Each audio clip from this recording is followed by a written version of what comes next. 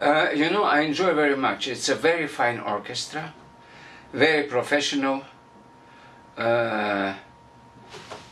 materializing and realizing quick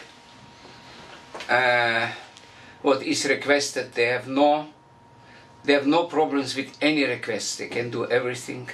The same is with the choir. When you come first time to an orchestra, it's not that you are consciously or purposely having a plan. You have to feel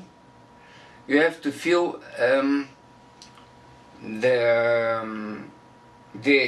key to the particular orchestra, and also which could be very different. You feel whether the orchestra is in good hands, whether it's trained by its music director, and that you feel quite soon by the interest which people show to certain details or to certain ways to do or to play.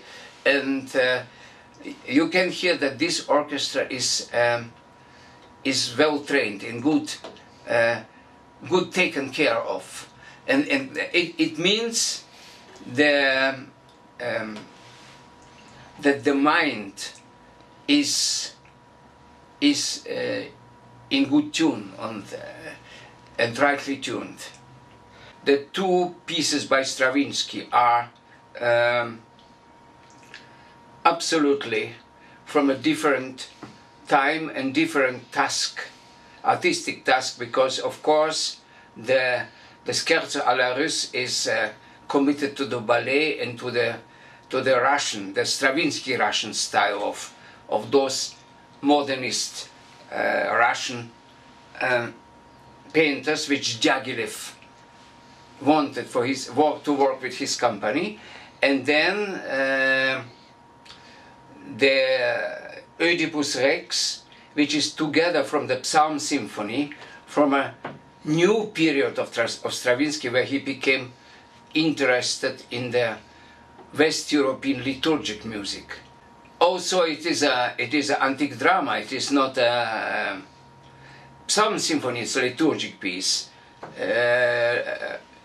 Oedipus Rex not. It is a Sophocles drama, but still the elements of treatment of the choir, there are some similarities. Also, I think you can feel very much that Cocteau, and especially Stravinsky, was interested to follow an idea how the antique theater with the antique chorus might have been. The last piano concerto, as we all know, the fifth is an outburst, and written still in immigration in the West. It has some humorous Haydn aspects, and also some some things which you will find in later ballets of Prokofjev, like Romeo and Juliet and Cinderella, the Arlequinesque or clownesque figures. That is in this concerto too. Of course, I hear them also harmonically, elements of the Scythian suite, quite early work, which is wild, archaic. So you have plenty of different Prokofievs, which you can find before the fifth piano concerto, but also after.